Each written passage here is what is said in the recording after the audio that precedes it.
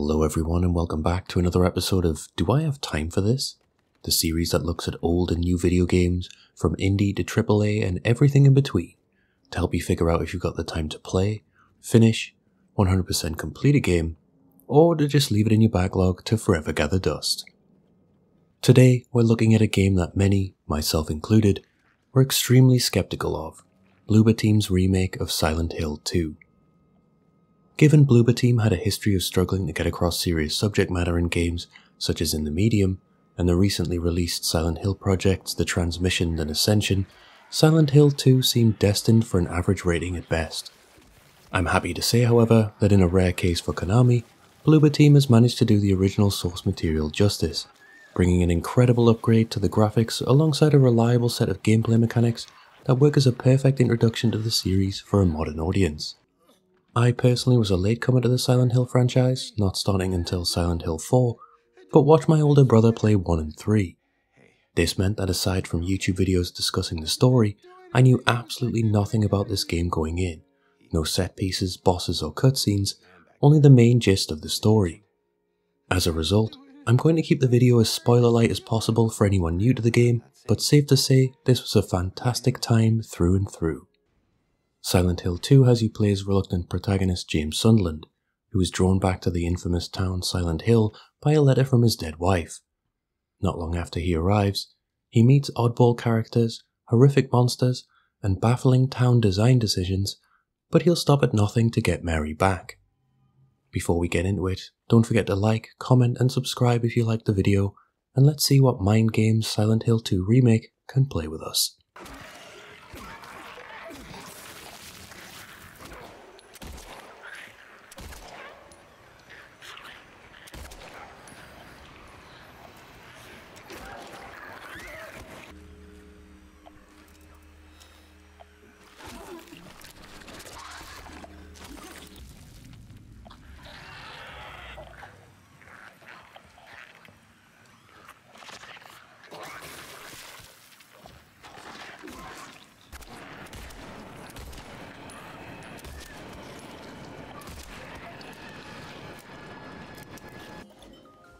Here's to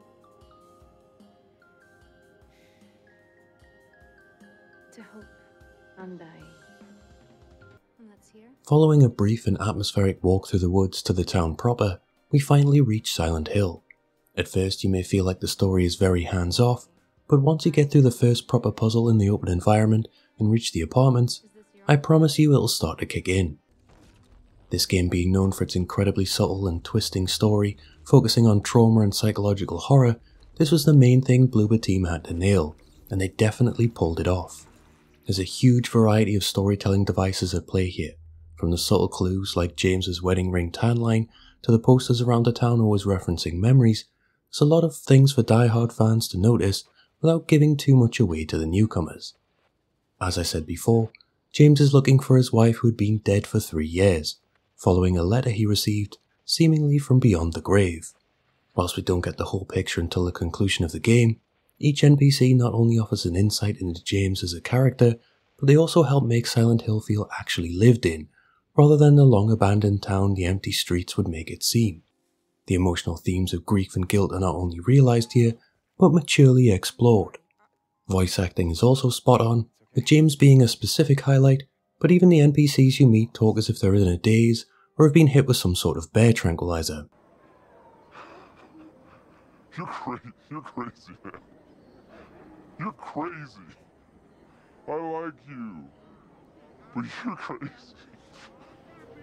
Whilst you may think I'm saying this as a negative, I think it lends itself perfectly to the dreamlike setting of Silent Hill, where nothing is really right and you can't trust anything people say. You can tell the facial animations also had a significant amount of work on them, since they were criticised following the initial trailer. Now we've discussed the story, how does it actually play? Well, the game easily falls into 2 parts, combat and puzzles. What's even better is, as part of the huge suite of accessibility options available, you can choose a difficulty for both puzzles and combat at the start of the game. This is similar to the previous games in the franchise, and options like this are always lauded over here, as we need more games with these features. As per the standard for any of my reviews, I stuck with the standard or middle option for both difficulties, as it's what most people will end up choosing. Puzzles, save for a few awkward moments where I forgot how combination locks worked, were on the whole fairly straightforward. As is the standard for survival horror with puzzles, the large majority is finding which item X to go get item Y, with some genuine thought puzzles thrown in between.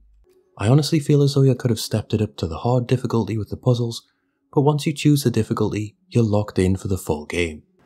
Combat is where the major overhaul to the game really took place. With the fixed camera angles gone, Silent Hill 2 Remake introduces combat very similar to the Resident Evil 3 remake from Capcom, with an over-the-shoulder shooting mechanic and a very simple dodge button. The shooting is just fine, bullets feel like they make an impact and actually slow down enemies, but guns are more of an urgent backup option. The majority of the combat is actually melee focused, as in the original, where you're wielding whatever James can come across as a makeshift weapon.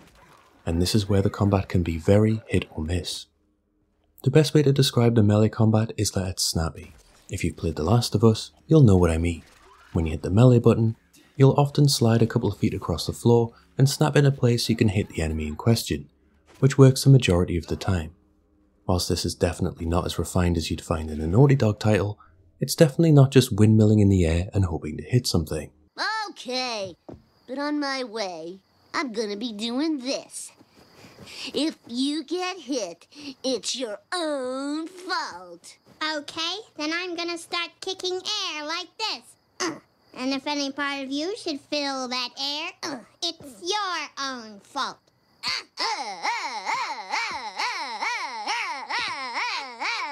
It essentially boils down to combat a bit like Callisto Protocol, where you make a few hits, dodge, then make a few more hits, only nowhere near as rigid and restrictive.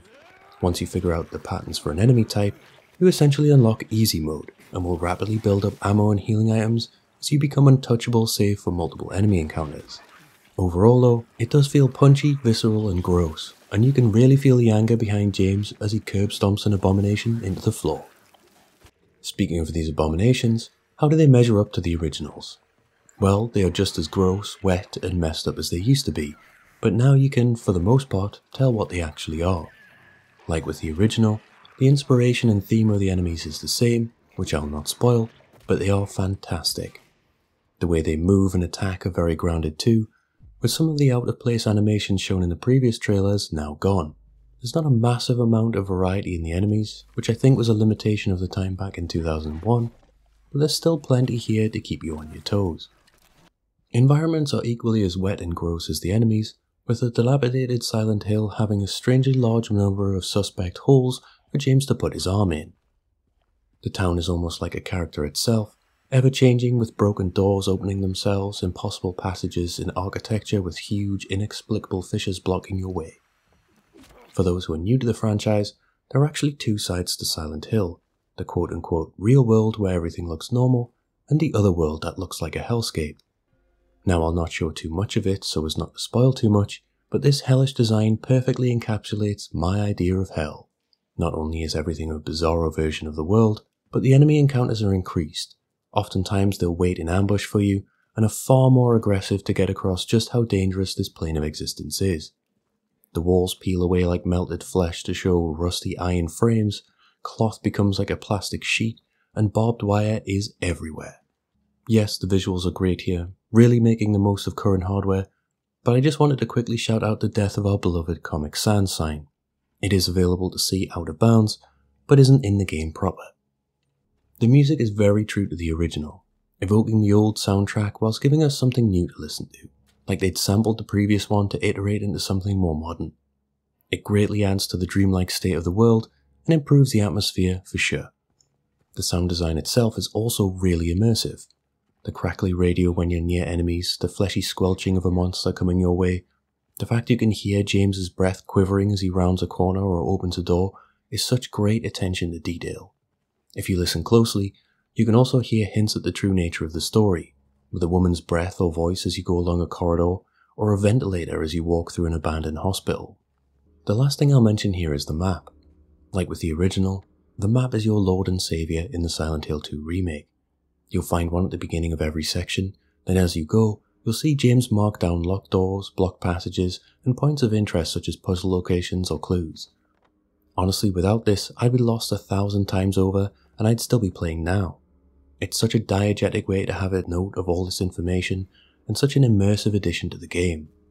Bloober Team definitely don't get credit for this, it was all Team Silent, but still, for the newcomers, you will need this. So let's get down to it. How long does this game take?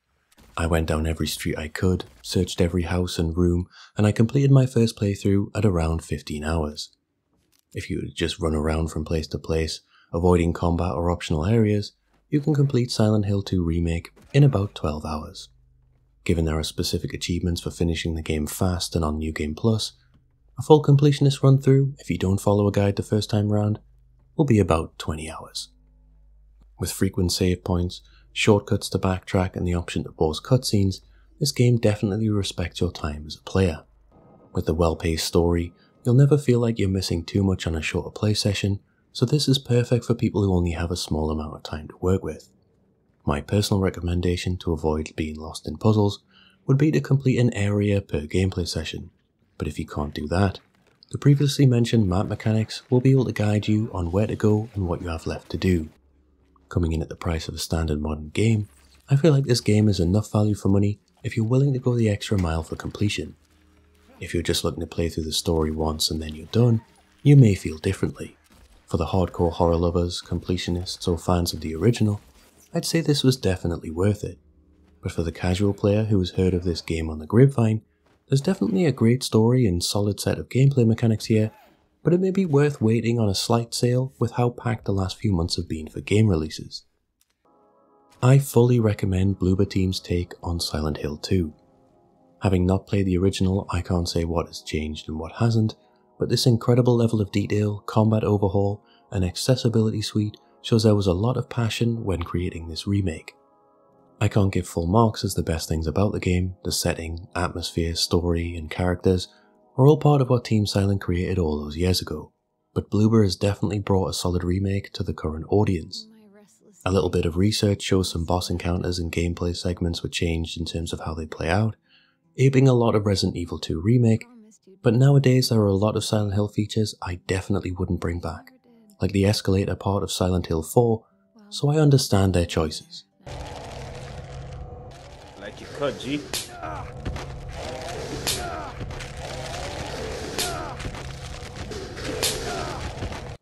My only real negative, if I had to give one, was some framerate issues in the opening, but with PC games it's hard to find the perfect storm for each bespoke setup. That being said, as time went on, these issues went away, and for a PC port in 2024, it's actually pretty good. My question is, what happens now? With Bloober Team's reputation somewhat saved, Konami finally leasing out its IP to experienced and passionate developers, I'm interested to see what games like Silent Hill F bring. I really hope they don't do a Capcom and remake all the games in the series, but if they leave Bloober at the helm, I'm confident they can do them justice. A fantastic step forward in a franchise long known for its flops, Silent Hill 2 Remake shows that single-player horror experiences with true passion behind them can flourish in the modern-day gaming landscape. Do you think you have time for Silent Hill 2 Remake? On this channel I like to give my thoughts on the game, alongside a bit more of a deep dive on the time you have to invest, so you know what you're getting into, because time is precious, right? If you enjoyed the video or found it useful, feel free to like and share. If you subscribe, I'm looking to put out regular content like this alongside some more in-depth video essays and freeform videos, so stick around, and if you have any requests on future videos, just drop them in the comments. And finally, if you want to come chat with me, you can find me over on x.com/gracious_rhino. I'm Gracious Rhino, look after each other, and I'll catch you soon.